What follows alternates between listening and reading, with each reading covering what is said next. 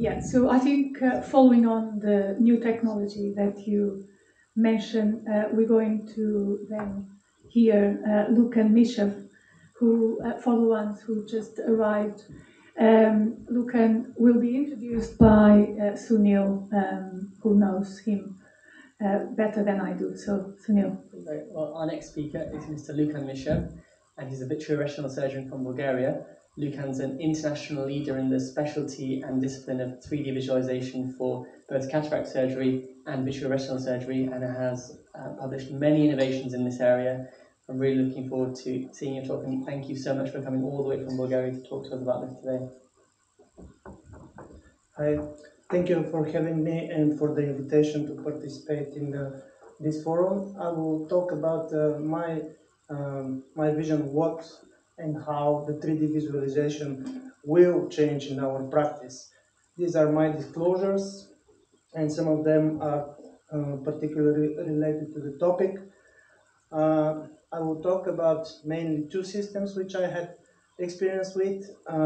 This is the Ingenuity, and we all know the, let's say, the industry explanations, but what is important here is that we have a manual depth control which controls the exposure but the depth of focus also, and we have HDR sensors, meaning high dynamic range sensors, paired to a high dynamic range OLED screen. Further on, I will elaborate why this is important. This is me doing the first human surgeries with the C-Luma microscope, the new completely digital platform from BNL, developed by Munich Surgical Imaging. They have two 4K sensors, but have in mind that the screen is Sony LCD, it's not a high dynamic range, and there is some digital trick which somehow overcomes the physics of the optics, called digital focus stacking, meaning that when we increase the magnification, we don't lose resolution. This is something that comes out from the triangle of light, which is light intensity, depth of focus, and horizontal resolution. If you touch one of these components, it will deteriorate the others. With the digital focus stacking, they sort of get away with it. It's interesting. While we are speaking or talking about dynamic range, what is the basic meaning of dynamic range?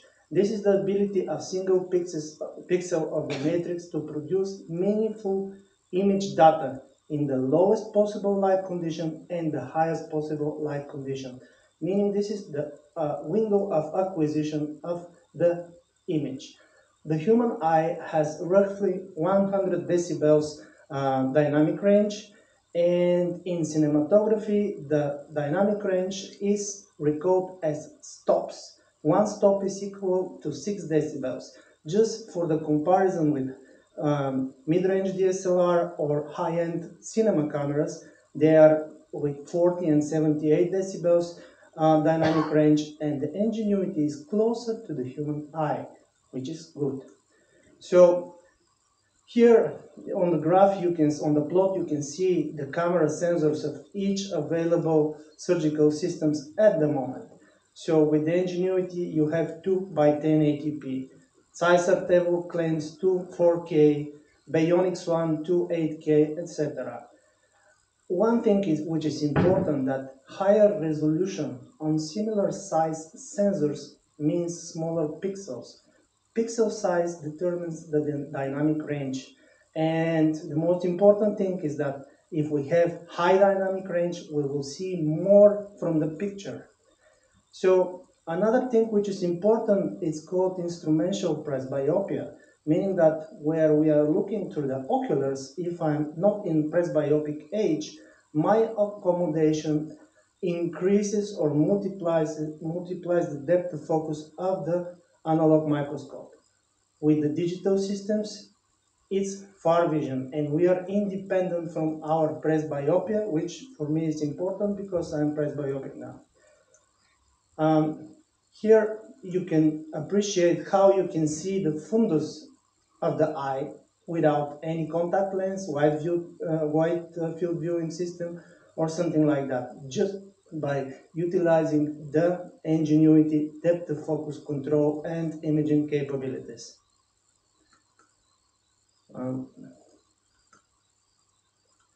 Here in the past there was some concerns about the latency. Now would I allow myself to test the capsule in such manner if I have latency? So nowadays with the Ingenuity I don't perceive the latency as an issue at all. Something else which might be interesting, let me see if it will run. Yeah, digital filtering. This is the future of our visualization. We need to forget about the classic analog view.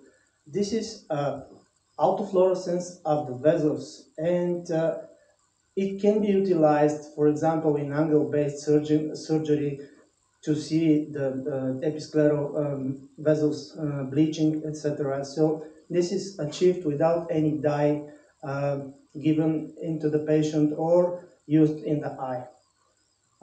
Next thing, of course, you can use it in the posterior pole also to see if there is a perfusion or no.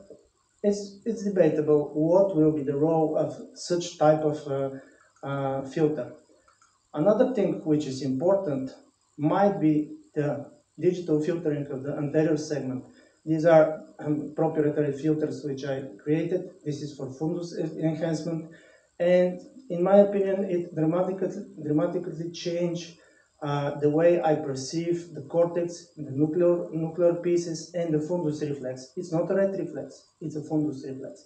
So with the digital filtering, if you increase your image data perception, it doesn't matter what the color is. It's a matter of contrast playing.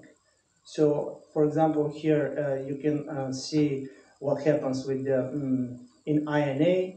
On the left side, it's a regular image.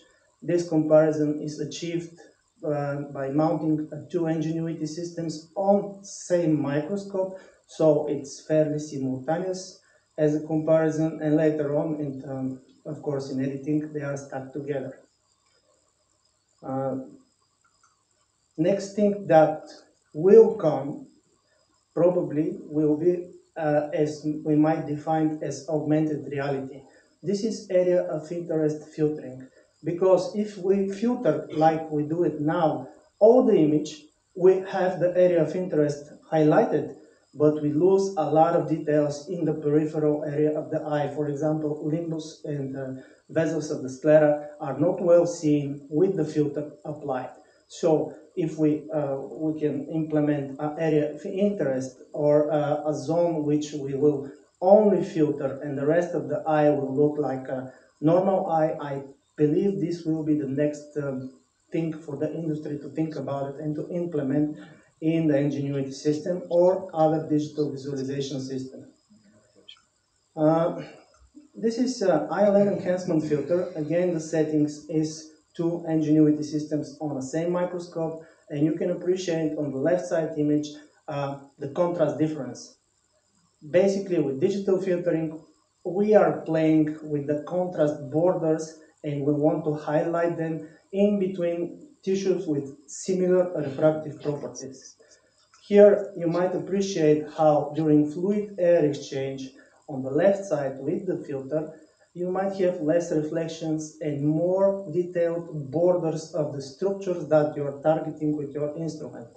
Right image, it's a regular image with a regular posterior mode of visualization of the Ingenuity. And something quite new and interesting, this is intraoperative fluorescein angiography. I did my first in August last year. What is important here is that this is a diabetic case, of course. You can appreciate the retinal vasculature and also the choroidal perfusion. And my method of achieving this image is through digital filtering. So I'm not using a hardware-based barrier filter on the microscope. So you just need a dedicated endoillumination light source which is able to excite the fluorescein, and digital filter which is perfectly let's say, in the capabilities of the ingenuity. I mean, it's perfectly suitable at the moment. So it's not something that will come. It is everyday routine for our practice. So you can appreciate the capillary dropouts here. And for the first time, the ingenuity becomes from image visualization system to a diagnostic intraoperative tool, or you might use the word navigation device. The next video is interesting case that we had, and it was at the end of the day we qualified this as impending ischemic neuropathy.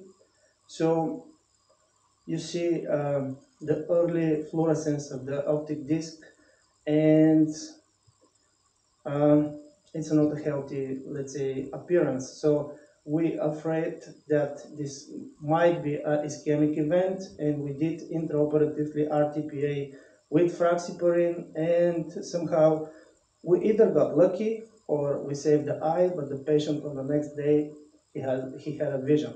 So this is another case where the intraoperative fluorescein angioscopy might be useful. Here, this is a blood collection, it's not a bleeding vessel, because if it was a bleeding vessel, there will be a fluorescence. And also during diabetic cases, you might find leaking spots, and you can use the diathermy in order to prevent this bleeding. So it becomes more and more intraoperative tool for me to alter my decisions. Do I need to do a PRP, or which are the areas on which I need to do the laser, or endodiathermy, and so on. This is quite new, fluoroscopic vitrectomy. Since 1979, Mahemer introduced the vitrectomy. And since that time, we are actually guessing where is the vitreous, or we anticipate by a flow rate or something like that, that we are eating vitreous and we are not in the water. With a fluorescein instilled in the eye in the proper concentration, which is 0.01%, we can achieve a fluoroscopic visualization. And myself, at least, I was so surprised how many vitreous I leave in the eye after I'm thinking that I clean it. Why? Because with the fluorescein you can see the vitreous, you don't need to guess where is the vitreous. So this is a comparison between a regular view with fluorescein, which is quite helpful actually, and then compared to fluoroscopic view where you can see everything. This is another example of the same imaging modality. You might be surprised how much vitreous is in the eye, especially in the periphery. And here you can see a vitreoretinal adhesion and the communications between the base of the vitreous and the mid-peripheral area with lattice, where we know by the anatomy that there are adherences of the vitreous, but here you can see them and safely remove them without causing any additional break or tear. And also, if you want, you can actually visualize the subretinal fluid. So we all know the Schlieren phenomena, but here is quite well visible. You see, again, fluoroscopic visualization. So we might assume that we drained everything here. Also, in our current reality, we have live streaming, we broadcast what we are doing, we record, we share our knowledge with recordings and videos. For teaching, it's absolutely indispensable too. So I do believe that the heads-up displays are here to stay, and especially their ability to modify the image and to extract more data from it. Also, remote training and observation in real time and 4K 3D, it can be done via VR glasses like Goovis Pro or something else. So you can do a remote mentoring or teaching or that your audience will see exactly the same or similar image as you in the OR. And yeah, now there is a metaverse also. And there are events organized by MetaMet where you can share your 3D content in, let's say, avatar metaverse experience. It's quite odd, I must say, but it's something new, and at least the digital system with our videos gives us the opportunity to participate. We will see if that will be our next type of communication. And last but not least, in difficult posturing scenarios where the patient is with bacterial disease or something like that, you can tilt the microscope however you want without changing your routine position, and you can still do the job. In the past, we needed to operate such patients like standing up, which is risky, and sometimes it's not really easy. And if that will change something for the patient care, I will leave that question to you. Thank you.